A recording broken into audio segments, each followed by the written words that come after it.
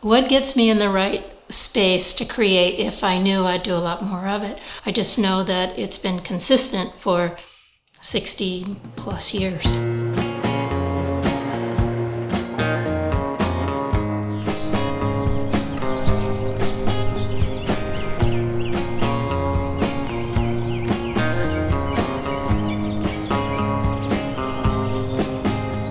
My name is Marie Navarre, and I work as a visual artist. And I've been doing that for, well, probably since I was in grade school.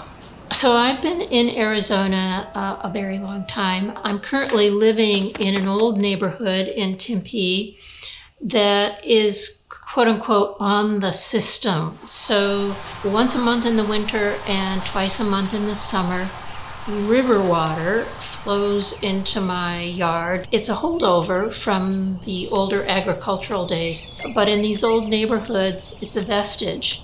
And it's a kind of curious thing to have to put on my waders and wade out to the studio. But it's also kind of wonderful because then I'm accompanied by the birds and the reflection of the water.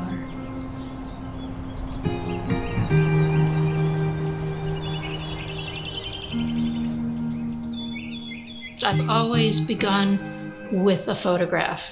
I think the craft of, if I have one, I don't think of myself as a photographer. I think of myself as an image maker. The photographs are almost like words in a sentence. Many of my images are placeless. They're not about a given landscape or a place or a time. I find myself making images that maybe make visible what's unsayable, but that we all know. I would say that I found my voice or my way as an artist simply by working. Yes, there's influence. Yes, there's training and paying attention, but then it's really doing. I do need to have some discipline and work through dry patches, continuing to photograph, continuing to work. It's kind of a painful place. There have been so many times that I've thought, that's it, I'm out of ideas, it's over. But it does reemerge. I think it was Kurosawa, the filmmaker, who said, the artist is one who does not avert his eyes.